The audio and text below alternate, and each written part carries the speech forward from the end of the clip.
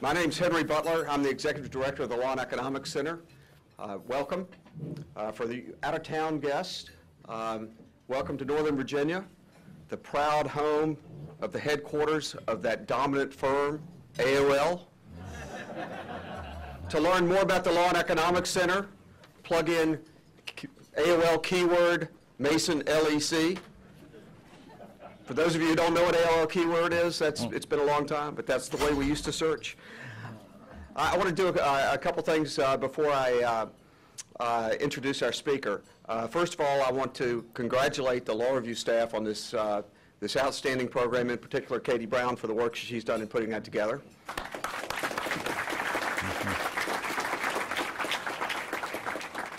And I'm going to take a few minutes of your time to tell you about the Law and Economics Center. The Law and Economics Center was founded in 1974 at the University of Miami by a man named Henry Manny.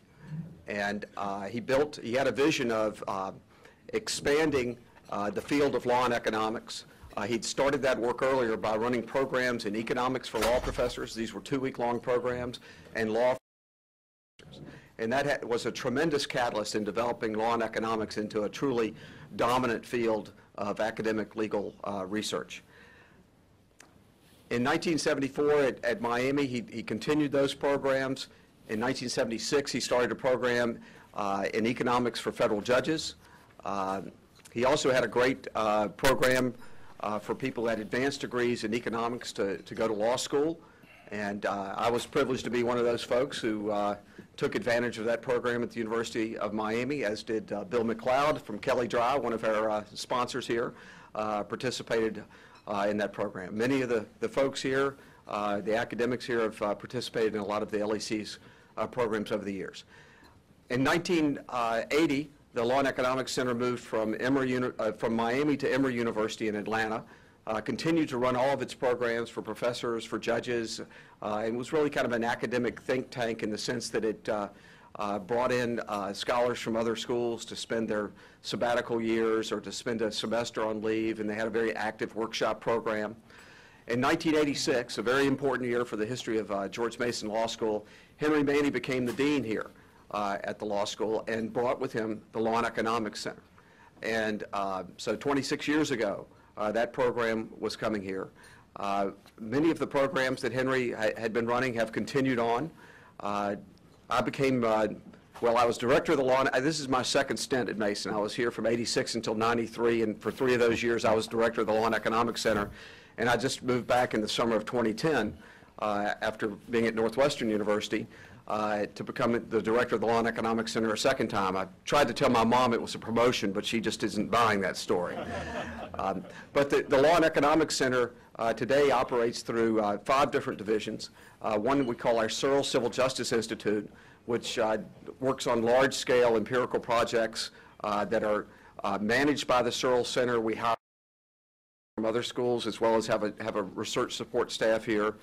We've worked on a variety of topics. Some of our better-known research has been on state consumer protection acts, arbitration agreements, and we have a pipeline of projects that we're working on right now, some related to federal rules of civil procedure, Foreign Corrupt Practices Act, and that's a big ongoing part of what we do here.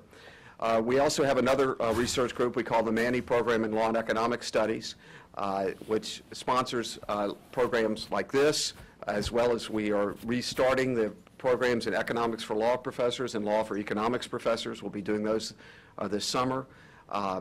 And we have a variety of conferences. For example, in May we'll have a conference on search and online advertising. So we're working on a lot of antitrust issues under that program. And we provide support to the law school for the general faculty research activities here in the school. Another program that we have is our judicial education program, the program that was founded in 1976 at Miami. That program is really our flagship thing that we do. We've had over 4,000 sitting state and federal judges have come to at least one of our programs. The primary program we do with that is an Economics Institute for Judges, which is a 2-week-long program, which gives the judges a background in basic microeconomic theory with numerous applications to legal and public policy issues. We have a sister program of that, and that's their Attorneys General Education Program, which has a 3-day boot camp on basic economic concepts, as well as a number of specialized programs that we hold. For example, this spring we're going to have a conference on the pharmaceutical industry, looking at the economics of the industry, the regulatory and legal issues that come up with that, and another program on the financial services regulation. We like to take advantage of opportunities to expose the AGs and their staff to a lot of our programs. In fact, we have 35 staff members from AG offices that are here today. I'd appreciate it if they would stand up so that you know that they're sitting there. So please stand up, all my AG folks. Don't be shy.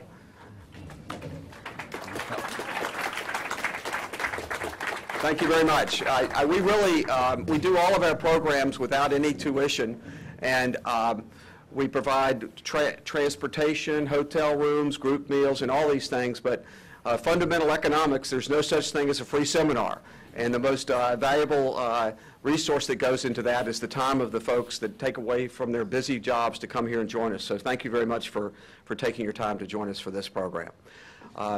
And then finally, we have a program that we run up on Capitol Hill with the awkward name of the Congressional Civil Justice Caucus Academy, where we do briefings on civil justice issues on the Hill. It's a very bipartisan group. We have Democrats and congressional members of that, and we try to find common ground on important civil justice issues with that. So we've got a lot going on here at the center. The Law and Economics Center is an integral part of the law school. Just to give you a sense of how different this school is, because of the Law and Economics Center, we have a required first semester course for all of our students in Economic Foundations of Legal Studies. So all of our students have a 3-hour course in microeconomics, which provides a great starting point for use of economics and a lot of other classes that we have here. Now, this school has come a long way since 1986. It was really changed the direction and turned us into the school that we are today. And one of the key people who helped us do that is our speaker today, Bill Kovacic. Bill and I both joined the faculty here in 1986. We were a lot younger and thinner then, I think, Bill. We had a lot of fun as the school was turned around. We were the first new faculty members here, and hired a lot of new people in the first couple of years we were here, and really turned this into a very different place. Bill was a fantastic colleague here at the law school. Prior to that time, he had practiced law for a while and worked at the FTC in the Bureau of Competition, as I recall. Bill stayed here for 12 years and then went over to GW Law School. In the 2001 to 2004, he served as general counsel at the FTC under our colleague here at George Mason, Tim Muris, while Tim was the chair of the FTC. And then he returned to the FTC 5 years ago and just finished up that service there. So Bill has distinguished himself as a scholar, an outstanding classroom teacher, and someone who's very devoted to the institutions that he's involved at. He was very much involved and passionate about the success of George Mason Law School, and I'm sure the people at GW and at the FTC have felt that passion as well. So it's really great to have Bill come back here to talk with you about his views about antitrust and high-tech industries. Please welcome Bill Kovacic. Thank you, Henry. Thanks very much, Henry, and thanks, Katie, for inviting me to participate in an event that is a delightful one and gets better all the time. For me, the most single interesting part of going to a public agency after spending most of my life as an academic was to appreciate more completely the difficulties associated with implementing programs that had strong conceptual appeal but had to run the gauntlet of actual implementation, what Graham Allison in his book, The Essence of Decision, 40 years ago, referred to as the path between the idea and implementation, how hard that was to travel. As an academic, I got glimpses from time to time that there was a gap between the academics who thought about things and the people who practiced them. I went to a conference on the aerospace sector in Southern California in the mid-1990s and attended a reception speaking with one of the people who seemed faintly familiar, but we started talking about the space program. That had been the topic of one of the sessions. And I began talking to him about all that NASA did to develop the Apollo program, the difficulties associated with designing the launch vehicle and crew cabins, the great logistical tasks associated with pulling all of this together and actually conducting the mission. And quite politely and quietly, he said, that's very interesting, and at one point said, you seem to know a lot about the space program. I said, of course I do. I teach government contracts, I know about antitrust, high tech, and went on for another pre-program 55 minutes telling him what I knew. And then I said, you seem to know a lot about the space program too, and I didn't catch your name before. He said, my name is Gene Cernan. I was the last man to walk on the moon. There are many occasions to see the difference between theory and practice and to be brought down to earth, but being at the FTC was an occasion to do exactly that, to see the extent to which interesting ideas have to be grounded in practical programs.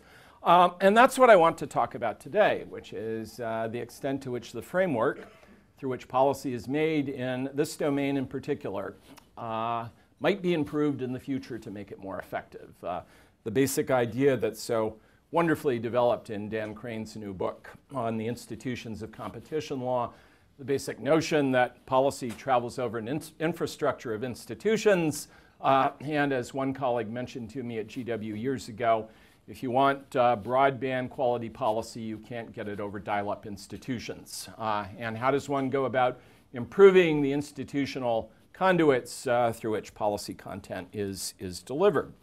I'm going to focus in particular on the federal enforcement joint venture through which the U.S. makes policy. Capturing some of the themes that have come up earlier today and you're familiar with in the literature, in talking about high technology and competition law, a great deal of attention is devoted to this perceived mismatch. What's special about the high-tech sector and has been special through the history of the competition system in the U.S., it is complex and dynamic. It moves quickly. All sorts of complications arise from this that courts and enforcement agencies have seen from the earliest days. When you read, for example, the 1931 Standard Oil cracking case dealing with the production of gasoline and other petroleum products from crude oil, you see the tremendous difficulty the court has deciding whether the old incumbent technology significantly constrains the new emerging technology, catalytic cracking, what's in the market, what's out of the market, how to define the market significance of the parties. Just one of many settings in which the fact of rapid technological change posed a problem that the competition system throughout its history has had a very difficult time handling. The critique going back to the beginning, going back to Walter Lippmann and Drift and Mastery, who referred to the antitrust people as simply promoting the mindless scramble of little profiteers without any sense of the deeper problems associated with technological progress. Three basic critiques from this time onward, different variations over time, but common themes. First, the relevant antitrust institutions just don't know enough. And they don't know enough at two key points in the analytical process. They don't know enough to make an accurate diagnosis of what's taking place. And when they find a pathology, they don't know enough to apply a cure that's going to make things better. The second deficit is they're too narcissistic in their approach.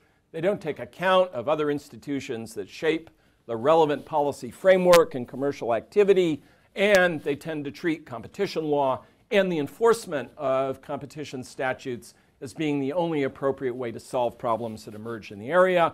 And last, they're far too slow.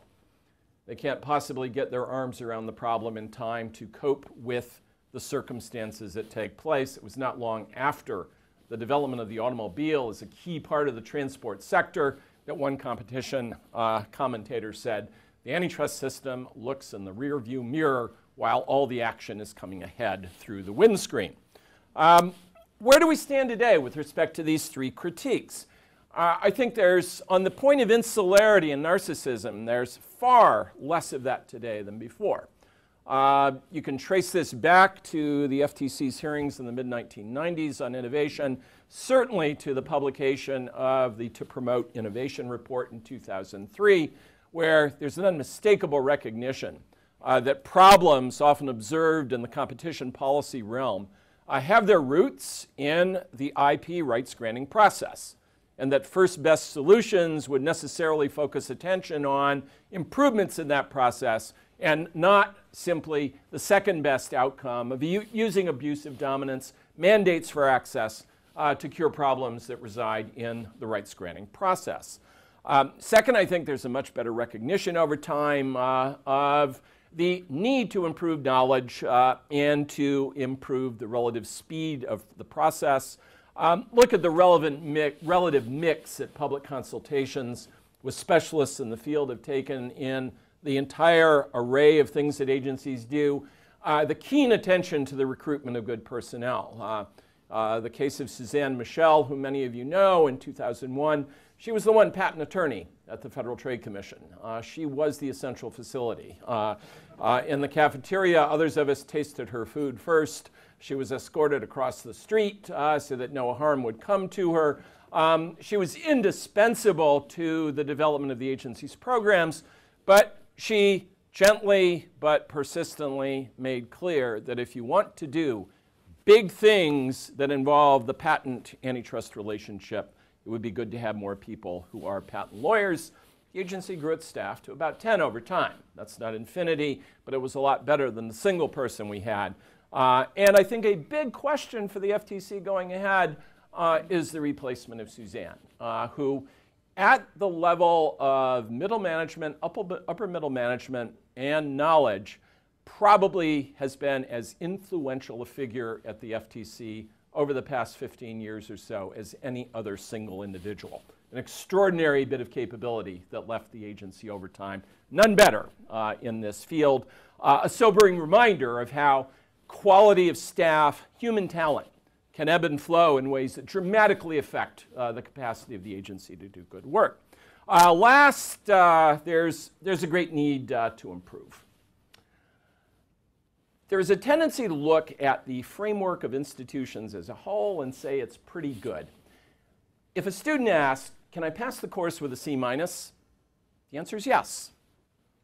The US framework can pass the course, but that's not a great grade. And to equate the mere success in transiting the program with superior performance is not to focus on the critical need to do better. The US system today passes. It doesn't get an A+. What are the enhancements? I'm going to talk a bit about the federal joint venture. I'm going to simplify this program. I'm not talking about private rights. I'm not talking about the state attorneys general and their role in this process. And I'm not, until the very end, going to talk about the link to international institutions. I am just talking about what the two federal institutions do. I'm going to talk a bit about the joint venture through which the U.S. delivers federal policy.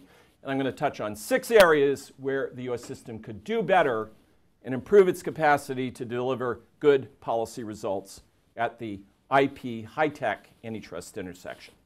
Clearance, the pooling of experience across the two agencies, the FTC Act and its place in the constellation of enforcement tools, litigation, remedies, and research. What about the joint venture? DOJ and the FTC are both substitutes and complements. The substitution is unique in the US system of economic regulation in that it is a deliberate, conscious policy choice. We have a number of areas in the scope of economic regulation where firms find that they are subject to oversight by more than one public institution, but it's rare that that's the consequence of so deliberate a policy choice. The Clayton Act Section 7 does precisely that. And it identifies no principle that decides who's going to do what. Breathtaking. You both get to operate in the same policy domain. They're substitute institutions, but they're also complements. This was a specific aim of the FTC design, Section 6 and 9, big information gathering and reporting powers that the Department of Justice lacked. And Section 7, which I'll come back to a bit more in the FTC Act, That's the mechanism that allows the FTC to serve as a master in chancery, advising on remedies in competition cases in the federal courts, used once in nearly a century, not since the teens at the beginning of the 20th century. More in a bit about how a dormant capacity might provide the agency a better basis for being the remedy agency in competition law. And last, with these substitute and complementary features, the quality of the U.S. system as a whole depends on team production here and integration. How well does the joint venture function?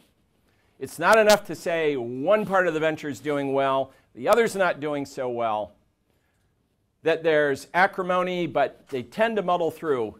The quality of the U.S. system depends on the quality of collaboration between these institutions. It's joint production with all of the problems that arise when you take two rival enterprises and put them into a common cause, and the quality of production depends upon their willingness to work well together.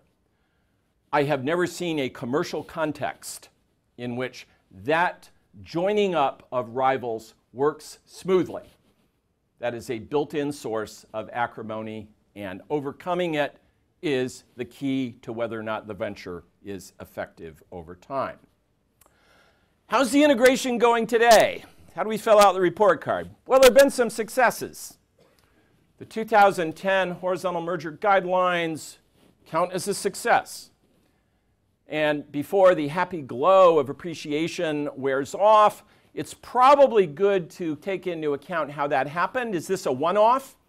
Because you had two co-authors at Berkeley, both come to Washington with this as the principal aim for what they were going to do, each at a different agency, with a personal commitment and commitment from their agencies to make this work. How often are you going to put that together over time? But it did work. And however you can get it, I suppose you should accept it gratefully. But the nature of cooperation is what I would call generally reluctant. It happens as needed. If you have merger guidelines that were put out in 1992, and you go through the store of competition policy products, and you notice that that 1992 sale date looks a little bit stale compared with others, and you finally realize that you desperately need an upgrade, or your product's simply going to be swept off the shelves and no one will touch it, you'll lose influence. Yes, that's an imperative to get something done, and the agencies did rally to come about and make that happen. It's a genuine, significant accomplishment. But it's only done as needed. It is not a willing, wholehearted recognition of complementarities and capabilities. And there is often in our field taken that the absence of visible conflict, that is, if they're not fighting in the no man's land between 9th Street and 7th Street, they're working pretty well. And they take the general assurance of the chairman of the FTC and the head of the Antitrust Division appearing together before a congressional committee, a smile, a handshake, how are you doing? We're just doing really well, as being a sign that things work very effectively between them. My suggestion is that the US system and the joint venture operates well inside the production possibilities frontier. Not at the level of F, C+, C, C-, but it's not an A or A+. And if you're going to do really good work in this area, you've got to work a lot harder to get a good grade for the course. And only a fool would stand back and say, I'm delighted with a C+. That's good enough. There are two ways to get deeper integration. One I'm going to identify and then skip past, and the other I'm going to talk about more. Two ways. Williamson, Coase, and others said you can achieve deeper integration. You can do it by ownership or you can do it by contract. Three paths to ownership. You could fold the FTC directly into DOJ with respect to competition functions, make the FTC the super consumer protection agency, maybe pull some functions from other places back into the FTC, and that's how you rationalize the system. The other is you give all the civil portfolio to the FTC, and DOJ puts the criminal division in charge of doing the criminal matters that DOJ handles now. Or you come up with a hybrid that plays with this allocation in different ways. I'm going to duck for two reasons. In the late 90s, I wrote a paper that said, if you're going to have one, give it all to DOJ. Changed my mind a bit. The FTC improved just a little over that time. Did a number of things much differently, better, greater realization of possibilities. I'm not so sure that was the right call. I also, in seeing DOJ face-to-face, became less enamored with their performance. My sense of how well they were doing diminished somewhat. But the other reason is I just don't know what the right hybrid is. I don't know off of this menu what the right choice is. And final basis for ducking on this one, I don't immediately see the kind of exogenous shock that would cause the national legislature to overcome the hardwired features of the legislative process through which legislators derive income streams from their oversight of agencies that oversight individual firms. I don't know what kind of earthquake it would take to shake loose this process. Although it is interesting, isn't it, to see how often the President of the United States in his State of the Union address or in other areas says, I'm really interested in the org chart of government. I notice a lot of areas of overlapping responsibility. Maybe he'll never get around to it, but maybe he will. And if you observe this field, you want to bet that it could never happen. I don't see immediately the event that would shake this process dramatically to cause the top line to be adjusted, but I wouldn't want to put it out of mind. And when you look at the FTC and you see how often in its history it's been an incubator for other institutions, the SEC, the CPSC, you become very nervous that people could look at the seams of your agency and simply unzip them, take pieces apart, and reallocate. There's no inevitable determinism to the existing configuration of power. The other way to integrate is by contract. That's the method that has been chosen to date, and I'm going to talk about deeper integration. A less superficial integration, a deeper combination of effort. Let's start with clearance. This is the mechanism by which the two agencies, done by formal agreement since the late 1940s, decide who does what in this system. There are lots of costs in the status quo. I'll simply identify a few. One is that in key areas of activity, there is a mindless subdivision of activity that ought to be consolidated in one industry. I'm deeply influenced by my experience in watching the aerospace sector and talking to companies that have had successful aircraft programs over time.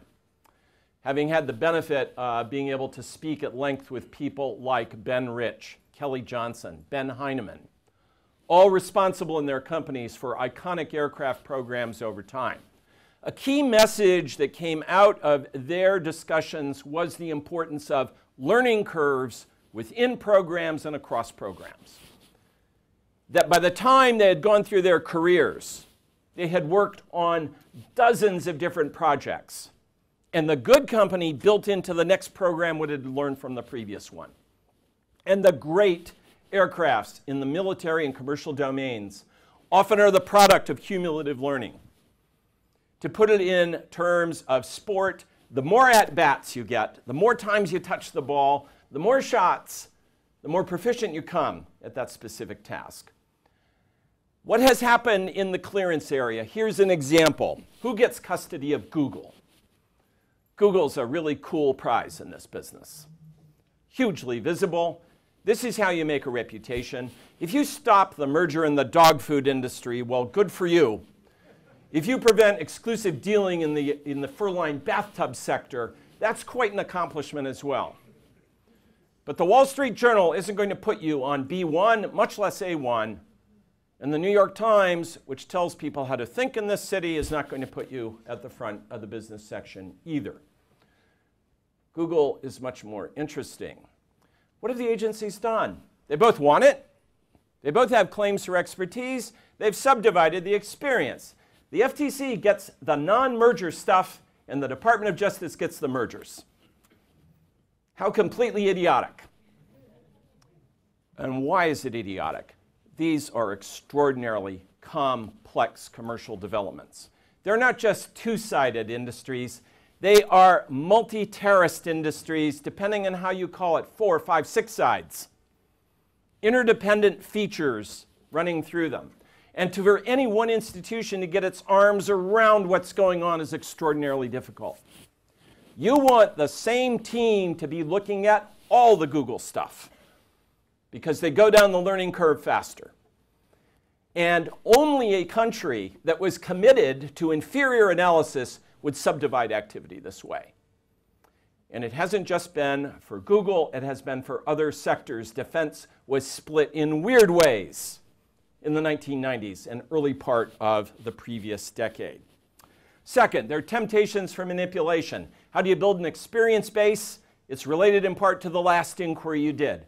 How do you build the base of the last inquiry? You might be tempted to do a broader investigation. Look at more product lines. Ask for more information because that helps extend the footprint that becomes the basis for the next fight. And it's a continuing source of institutional friction. Is there hand-to-hand combat in every clearance matter? No. But the one time it happens, maybe once a month, maybe once every 2 months, it drains the goodwill account down to zero. And the good feeling that has been built up before is instead converted into, they seem to be nice, but I know it. Now they have put the Jolly Roger up on the mast. I knew they were pirates before, and they are once more. And I really don't trust them. And because these fights often migrate their way right up to the top of the agencies, the heads of the two agencies get a chance to see how much fun this is and have pleasant chats about who will do what. And often resolved through bizarre trades that would make free agency exchanges and professional sports seem to be simple transactions, with draft choices, cash, players to be named later, conditional draft choices depending on status over time. This is the way that these matters get resolved. And oh yeah, the squabbling takes time.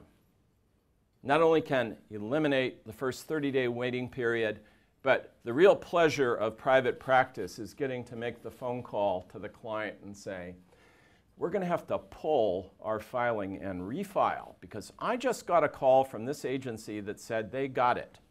It's day 29 and they said I have the following choice. I can pull and refile or I'm going to get a boilerplate second request tomorrow. What'll it be? And the client says, say what? How can that possibly be?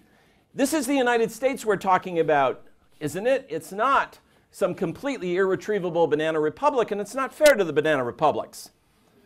Because many of them work much better than this with the merger review process. We're going to have to pull and refile in order for the agencies to do what they should. The agencies tried to solve this in 2002. Came up with a much more rational formula. Why did it fall apart? And I blame myself for this. This is an insight that should have come from my academic career that I didn't apply.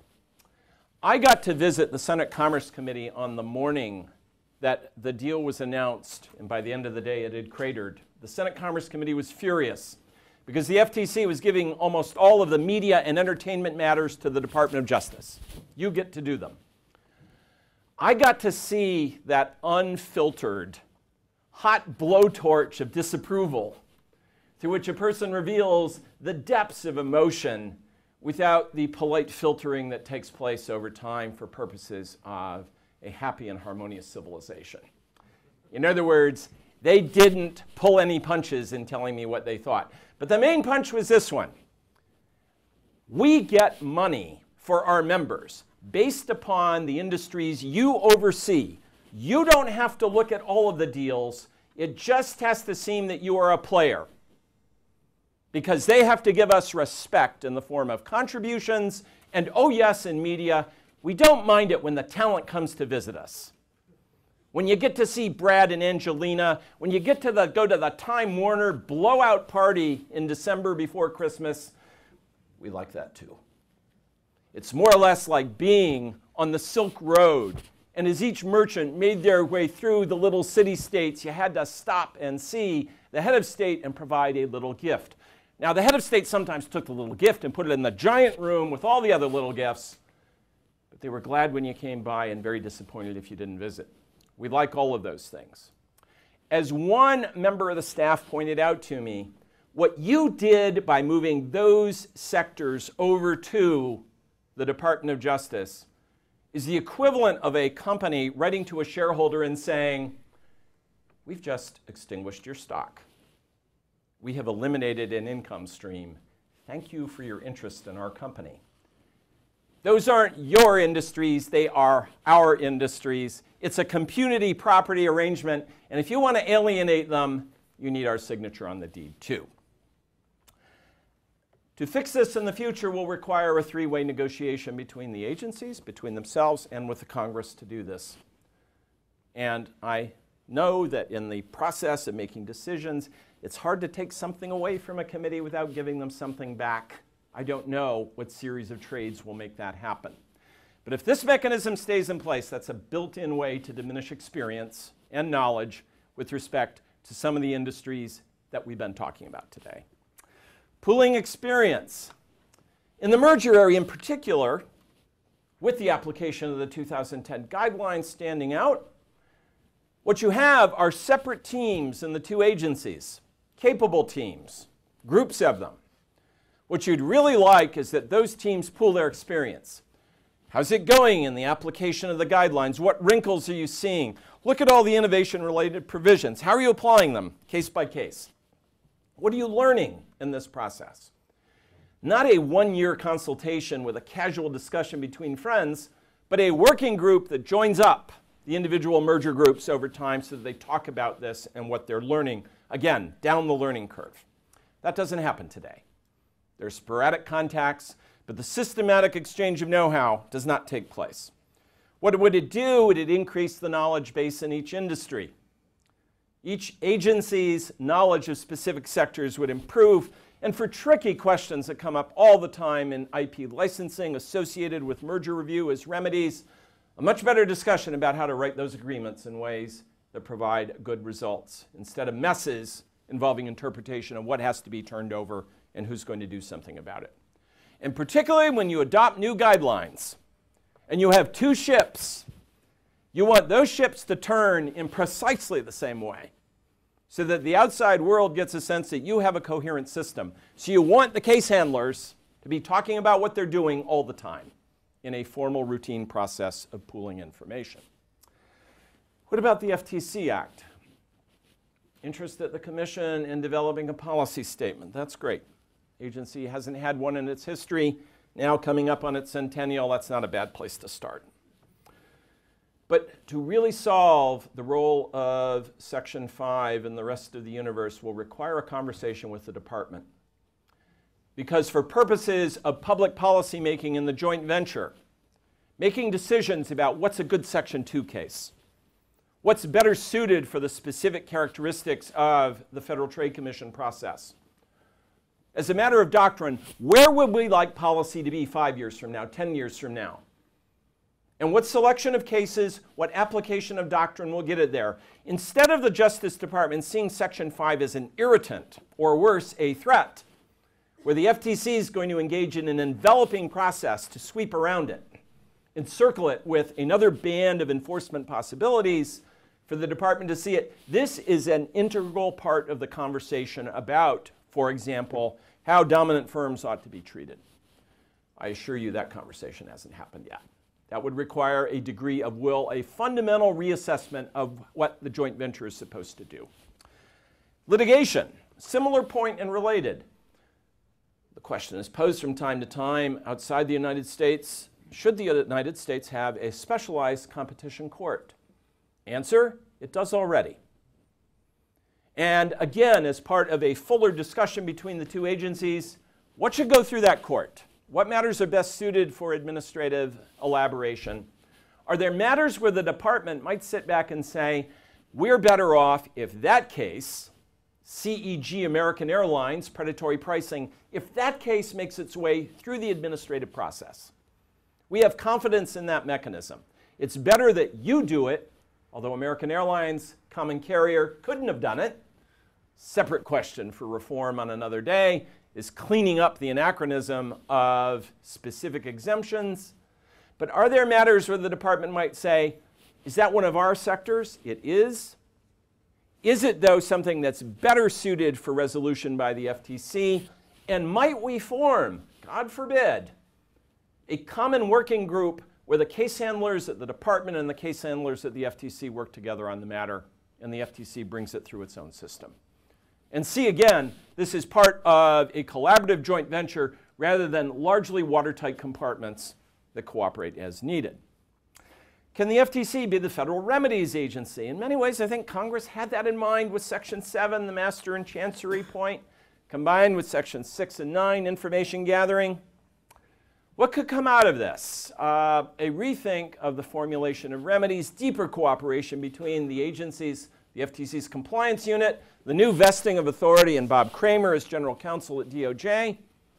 But again, a routine process of working in collaboration where the agencies talk about what they're learning in the course of implementing individual remedies. Not sporadic contacts over time. Those occur.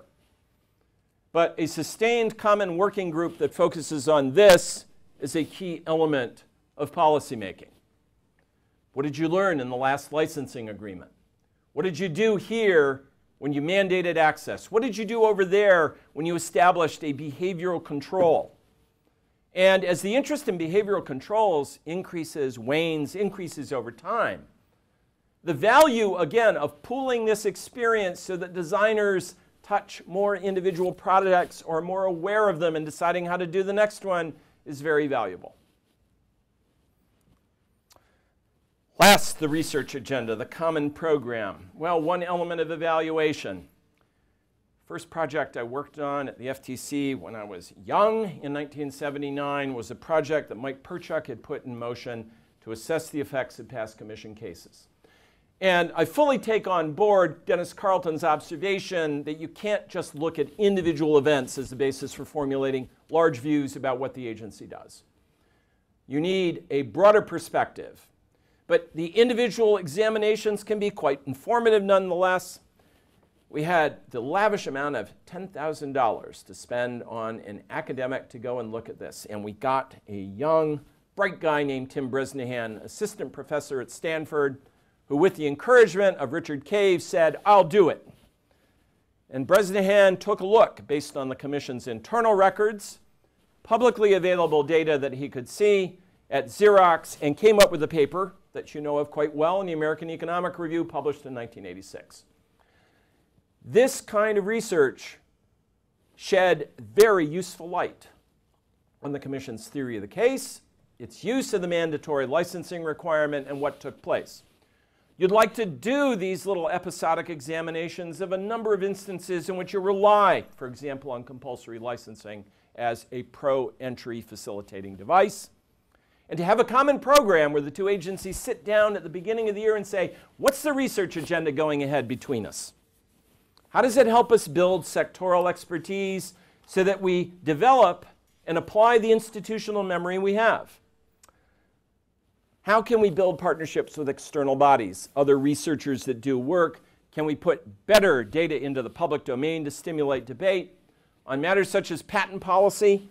Can we engage in a better advocacy program to target problems we have identified in the course of investigations and litigation?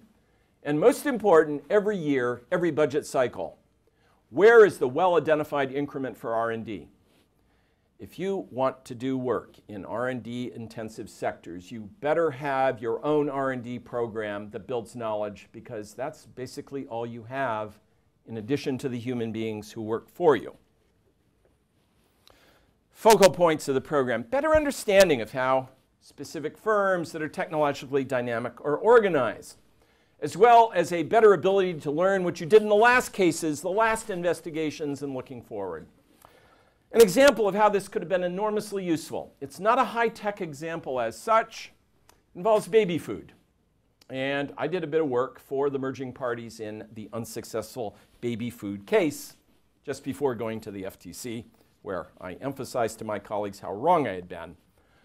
In this instance, in baby food, merger of two lesser players, Beech-Nut and Heinz. The leading firm was Gerber. The FTC in the late 1970s was thinking of bringing an abusive dominance case that didn't involve abuse. It was going to be monopolization without conduct. And again, the office I worked in was looking at candidates to be the no-conduct monopolization defendants in a Section 5 case. 3 firms were identified as being very attractive candidates. Number 1, Campbell Soup. Number 2, Eastman Kodak, with its perpetual, unending domination of the photographic film market, a condition that could never be changed and would always be significant. 3, Gerber. The memo goes on to talk about how Gerber, going back to the 40s, well back into the 40s, with that smiling little kid on the bottle, had always been in the neighborhood of 60 to 70, 60 to 70, and it's stuck at 70. And who were the also-rans in 78? Beechnut and Heinz. And they seemed trapped there. It wasn't going to change. If you had brought that detailed analysis forward into the merger case, and you were wondering, should we let Heinz buy Beechnut? That could have been a factor at the margin that led you to think, based on your current investigation, it's been stuck at 70 for a long time. That's where Gerber's been. Are we really taking a big risk by letting Heinz buy Beechnut and to create what Gerber's own document said would be, a serious rival that we'd have to look at? Maybe the case doesn't come out differently, but this was a failure on the part of the agency to bring forward lots of what it had learned before in deciding at the margin in a close case whether this was a case really of 3-2 or maybe instead 2-1.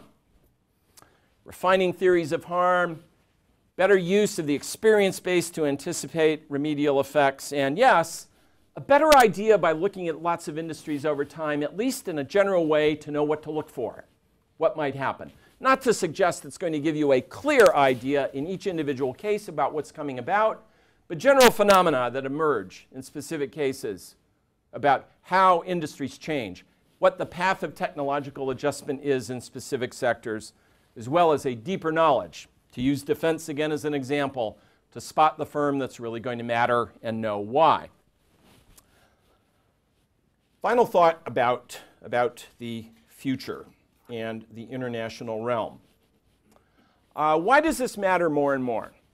Well, the traditional complacency is it's an odd system. It's fragmented, it's quaint, it's really old, and it's ours. Another approach is nothing can be done. Path dependent, can't really change it, but we passed the course, and indeed we passed the course now. But looking ahead, other countries are trying to get this right. They're working very hard on getting an institutional framework that is more attuned to producing good results. And our approach really is captured in the Antitrust Modernization Commission report, saying, there's some costs, but there aren't such demonstrable harms that we really have to worry about this very much. That's the student saying, I'm really happy to pass the course with a C+. It's okay. That was fine when you're the only one taking the course. And on a curve, maybe the world gives you an A. We have lots of other students in the room, smart ones, working hard to do a better job. And if you want influence in an environment of multiplicity, you only get it by intellectual vision, coherence in policy making. It makes you much more effective in the future. So the costs of complacency, can't change it, going to put up with it, they grow over time, quietly and in subtle ways. New leadership coming to the Department of Justice. Don't know who that will be. If it's Bill Baer, if it is Rich Parker, and maybe it's not, maybe it's no one any of us have heard of, but if it happened to be, and of course these rumors are so often wrong. I remember before one presidential handover, a person being named in the paper, and as I visited this person in the hospital in the last stages of cancer, he said, that's an interesting story. I hope they get along with it damn quickly, or it's not going to do me any good. Who knows if the stories count for anything, but this is a chance to re-examine this because all of these people, I think, in their souls know this is a problem. And it can be kicked down to other generations, but it could be an occasion to reset and rethink at least some things on the list. And again, I come back to the President of the United States, who has looked at the organization chart of government for trade in a number of other areas, and he mentions it, spends the precious time in the State of the Union address to say, I'm on it. Good time to take that as an occasion to rethink specific items on this list. Thanks.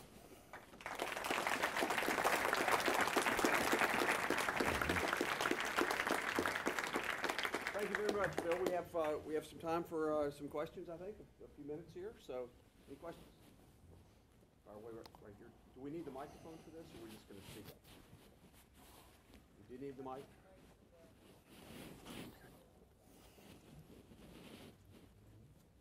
Thanks. I'm Baron Soka, Tech Freedom. Great presentation. I just want to hear you expand on your comments about the Banana Republic analogy and ask you what your institutional analysis tells you about the extent to which our antitrust law is actually consistent with the rule of law. And I mean that in two ways. One, you've been talking about the way the institutions, both of them, are set up, how they interact with each other, and also with Congress. And then second, in terms of the substance of antitrust law, how, as Hayek said, we had a debate this morning about what Hayek actually might have thought about all this. Is he here today? He should have been, and No. if he had been, I think he would have had some things to say this morning, and his name was taken in vain. Because his conception of the rule of law was that the law should tell us what we are prohibited from doing clearly and cleanly, and in a generalizable, non-discriminatory fashion, so that we can understand what we can do in a free society. And it just seems to me that the institutional landscape you've described here today is pretty troubling from that regard, and could become even more so when, for example, antitrust is asked to do things like, for example, look at privacy that are not capable of being assessed in a rigorous way that would allow us to understand as firms or individuals, again, what we are prohibited from doing. I think what I've been describing is again what I think is a tax on performance. I think that it is a surcharge that is applied to the routine operation of competition law. I think that once the elaborations are addressed, once the institutional gauntlet is transited, my view of the system, though I'm someone who's been in it for a long time and am subject to even unconscious intellectual capture on that point, I think that the system ultimately does a pretty good job of providing guidance about what you can do and what you can't do. And indeed, one of its strengths over time, if we ask about the quality of transparency today and guidance today versus, say, 40 years ago, vastly improved. Much more interaction with affected parties, much more publication of intentions, much more revelation of data sets about what the agencies do, so that all of the Kremlinologists outside of the building can stand and draw, I think, pretty reliable judgments about what I can do and can't do. Question, what do you mean to do? If not in this case, in the next case. The last time the FTC prevailed in a litigated challenge under Section 5 of the FTC Act was in the late 1960s. Not for want of trying since either. And I think if you look at the paradox that we observe in areas such as merger guidelines, what Don Turner did starting in 1968, what the agencies have done since, the paradox is that by focusing attention, by specifying criteria more carefully, the mechanism becomes more effective in addressing the items within its domain. The Department of Justice criminal program would never have been successful if it had not at some point said, it's price fixing, it's cartels. As late as the 1960s, the Department of Justice prosecuted firms for monopolization. And a number of you know my favorite story involving United Brands. In California in the 1960s, the Department of Justice brought criminal indictments against United Brands, United Fruit, and individuals in the company for, the operative offense was, oversupplying the market in Los Angeles with bananas. And you can imagine what the scene was in the holding cell, the detention center there, as you bring the people in. What are you in for? Murder. What about you? I robbed a bank, a big bank. What about you? I oversupplied the market with bananas. The department realized, as time went on, that that system would lack legitimacy if there was the threat that it would use criminal process to attack what might be referred to as more ambiguous, competitively ambiguous behavior, and it did that. I think for Section 5, the effectiveness legitimacy, persuasiveness of what it does would be enhanced greatly by turning in guidelines, policy statement that says this is what we mean to do in this area. Because without it, I think the string of rebukes in the courts when things get to court will continue unabated. And it's a question of how many beatings you want to take before you rethink. Great, Bill. We're out of time, so please join me in thanking Bill for his Thank you. Thanks, Henry.